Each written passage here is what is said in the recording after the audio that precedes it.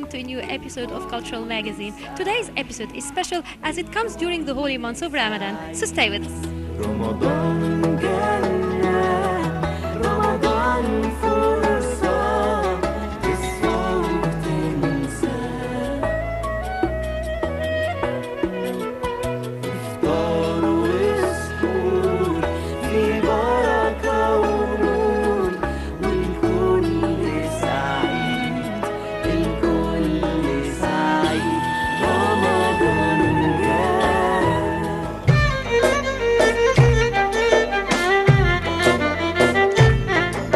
In Egypt, the holy month of Ramadan is known for its folkloric, religious and cultural events and shows. So following iftar, which is breaking the fast, Egyptians go out to enjoy the Ramadan nights. The Ramadan lantern or Fanus Ramadan is one of the most characteristic features of the holy month. You'd find it hanged in front of every door, in front of the various shops, even in the balconies of the various homes. So now let's look into the history of Fanus Ramadan. Ramadan is a magical month known for its unique traditions.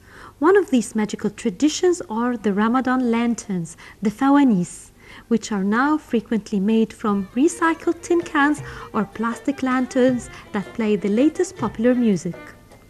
Lanterns and lamps of various kinds whose and degrees of brightness have always been special to the Egyptians. Many stories of their origins have been told. It is believed that it started during the rule of the Fatimid Caliph Al-Hakim Ba'amrillah. One story said that Al-Hakim wanted to decorate and light the streets at night. Another story said that he did not allow women out, and when women went out, a boy went in front of them and he held a lantern. When that tradition stopped, the Egyptians were fond of lanterns, so they kept the tradition of lighting the lanterns. This tradition continued that little children carry them in the streets every day to play. The fanus remained a very unique symbol of Ramadan to Muslims and Christians alike. It has passed from generation to generation and is today associated with children and with Ramadan. During the holy months of Ramadan, we see children happily swinging their fawanis and singing Wahawiya Wahawi. Egypt is known for its unique handicrafts. So now let's look at some of the handicrafts popular in Egypt.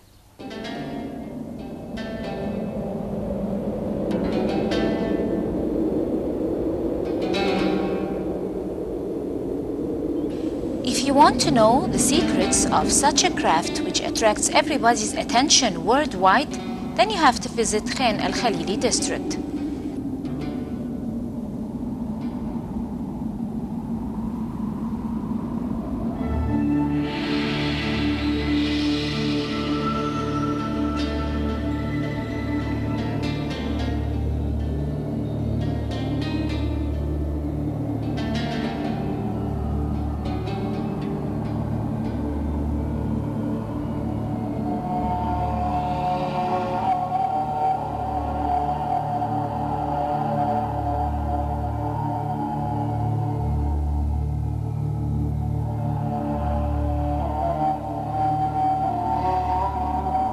Engraving copper is one of the most important crafts that still preserves the secrets and techniques of the old crafts.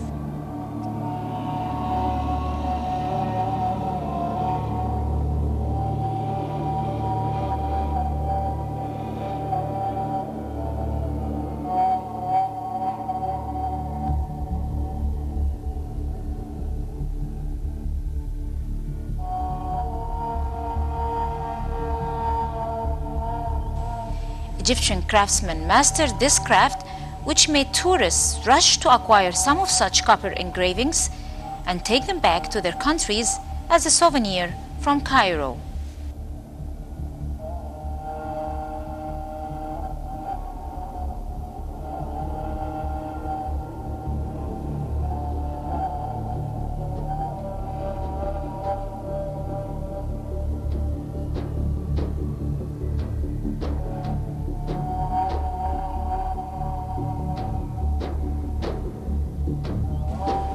Copper objects are developed and other metals are used like silver and gold in addition to wood.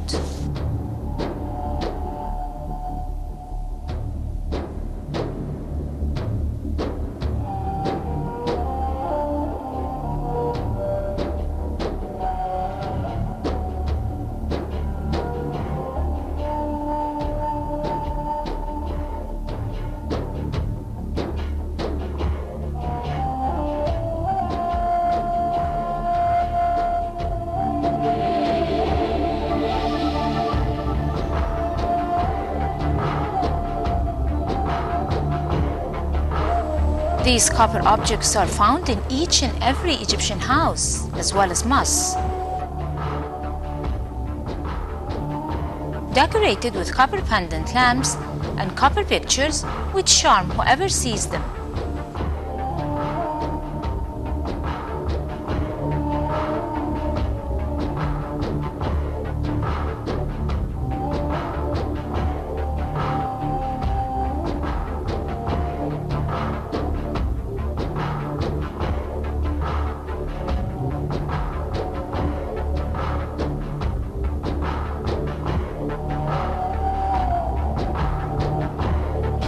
Each object made by a skillful craftsman represents a marvelous masterpiece.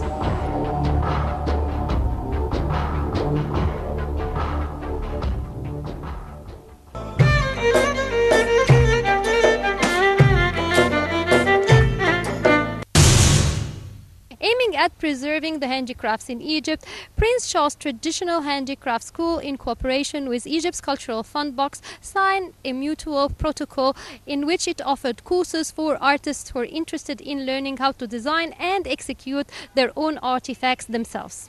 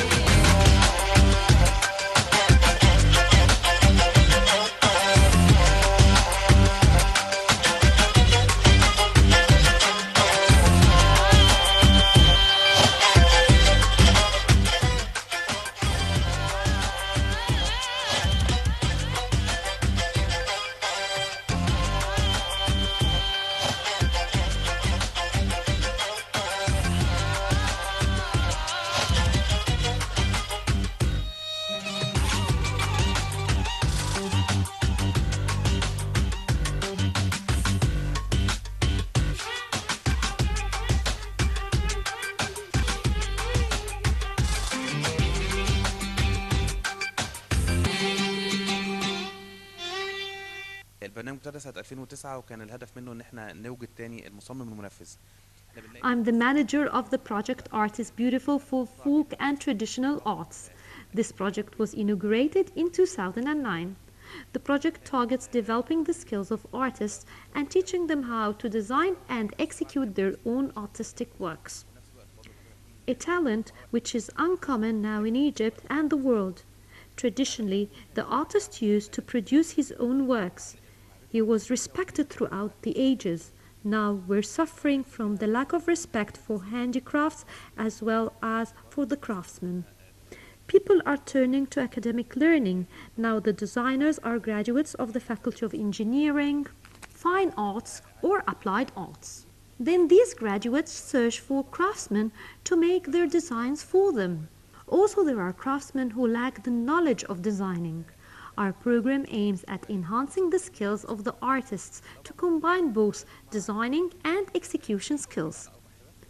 We started by surveying the situation in Egypt and how could Prince Charles Traditional Handicraft School in England help in reviving the Egyptian handicrafts. Of course, we had to decide upon the most important styles and techniques used.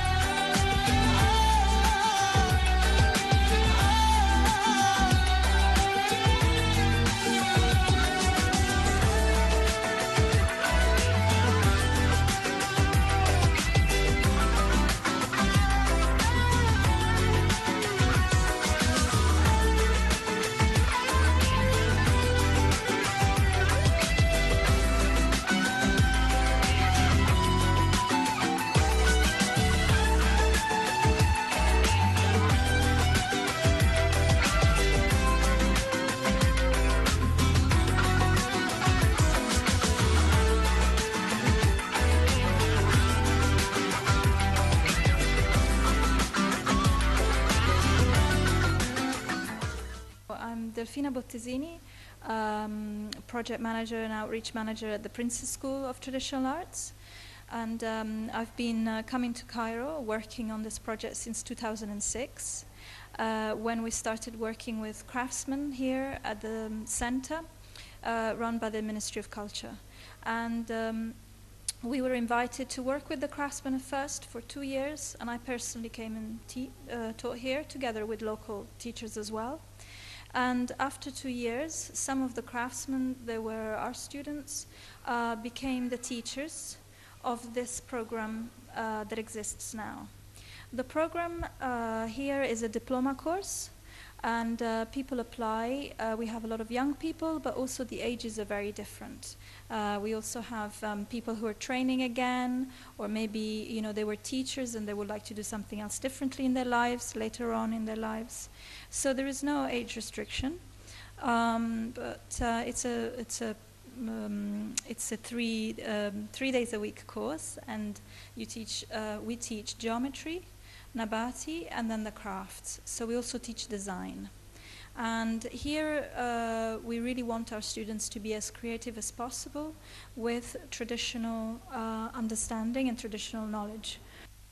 So they learn about how to create geometric patterns, how to draw them from scratch, and how to make composition. And then they also learn the crafts, and they apply the designs onto the objects that they produce. So it's a 2-year course, and so far I find that our students are growing very much. The quality is getting higher, and we have many applicants every year. We have almost 80 applicants every year. We take only about 20. And as you'll be able to see, what they produce is really very original, but also very rooted within the Egyptian and the Islamic culture, and sometimes beyond the Islamic culture as well. So I also teach in London. I work in London, and I always find that the work of the students here is very, very special, and that there is a lot of talent and a lot of creativity. And I find here the students are a lot more dynamic than the students in London. So I hope that you'll have a chance here of seeing some of the work.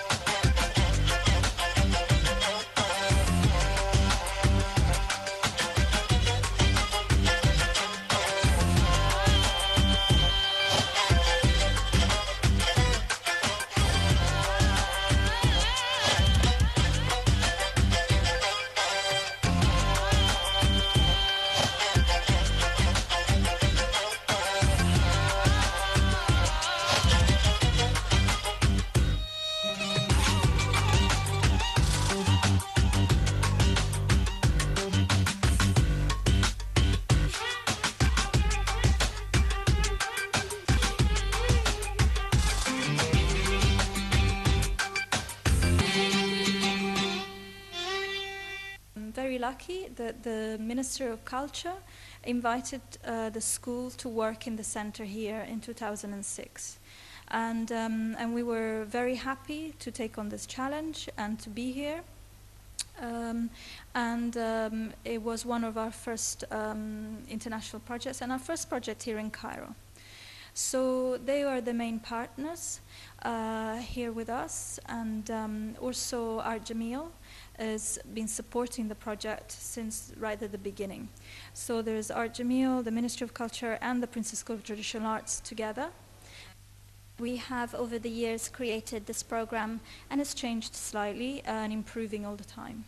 Of course, the Islamic tradition, for us is important that there is a deeper understanding on how Islamic design, traditional design is created, because these are things which are being lost.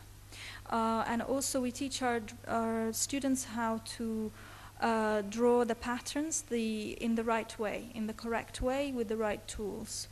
And we have found that sometimes craftsmen who've been working all their lives, they have found these classes beneficial, and they very much enjoyed this.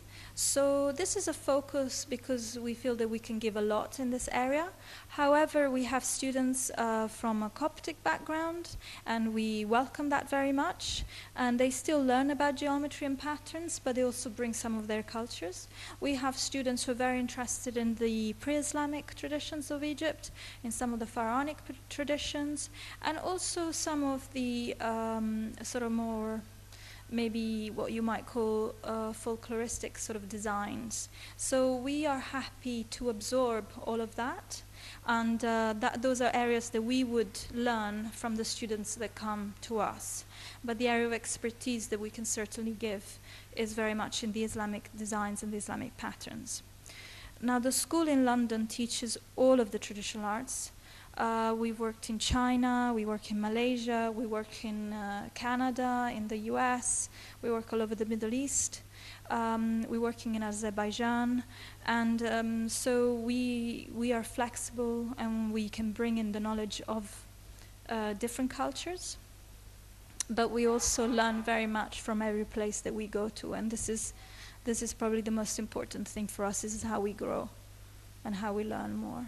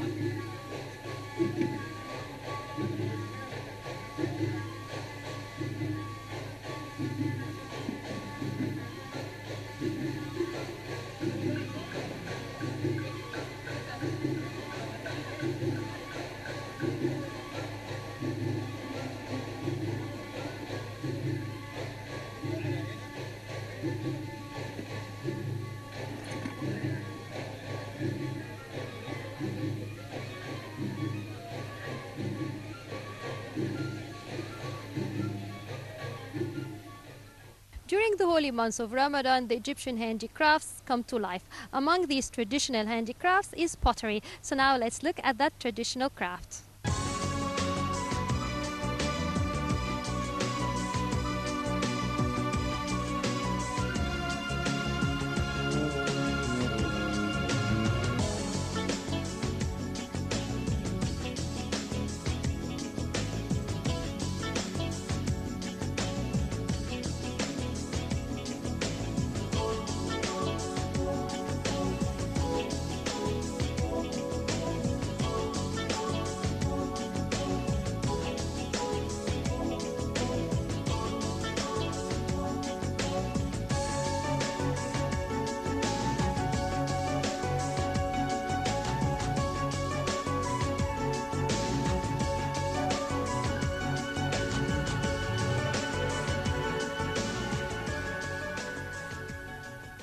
محمود رشدي جابر من أسيوط، كلية بحضر ماجستير في الخزف في كلية التربية النوعية، تخصص تربية فنية، تخصص خزف.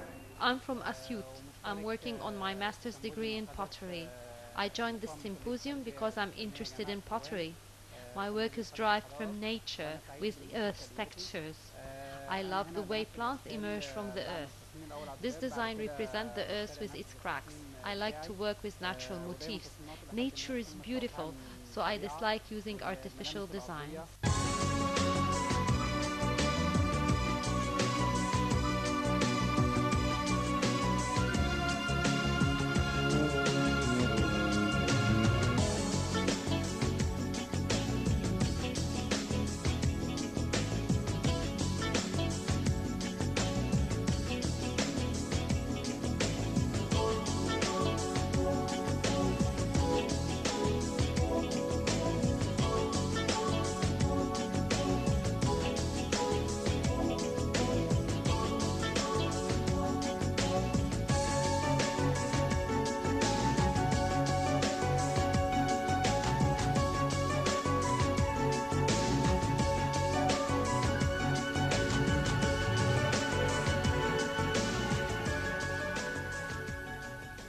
اسمي محمد عبد المنعم، بحضر دكتوراه في التربيه الفنيه، واحنا النهارده مشتركين في سيمبوزيوم الخزف نحت ميادين خزف مياديني.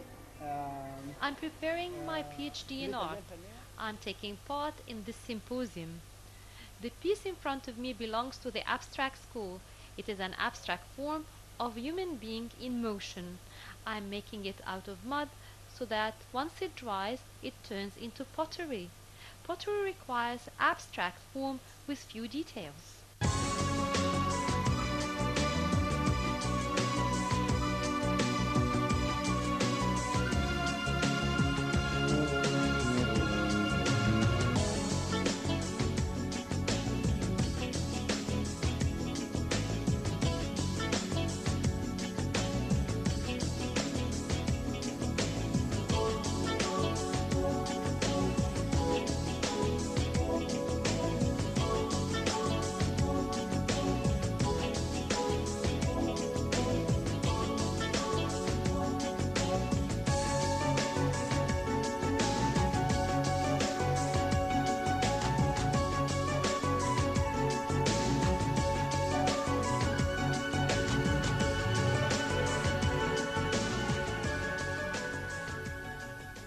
أنا أستاذ الخزف في كلية التربية الفنية، واسمي أستاذ فتحية إبراهيم طريف، أستاذ دكتور فتحية إبراهيم طريف.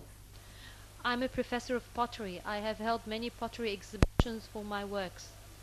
I took part in many symposiums, including the Qina Pottery Symposium. My work is characterized by its colors and the use of colored mud. I like the effect it produces. This group of bowls are not finished, yet I'm going to design them. This piece was designed on the pottery wheel. Then I evened its surface and smoothed it. We can combine a variety of designs together to create a unique one. After you surface the polished piece, you leave it to dry, then you design it. This piece can't stand on its own, so I have to add a base to it and could add another design on top. By that, I have combined the pottery wheel design with the manual one.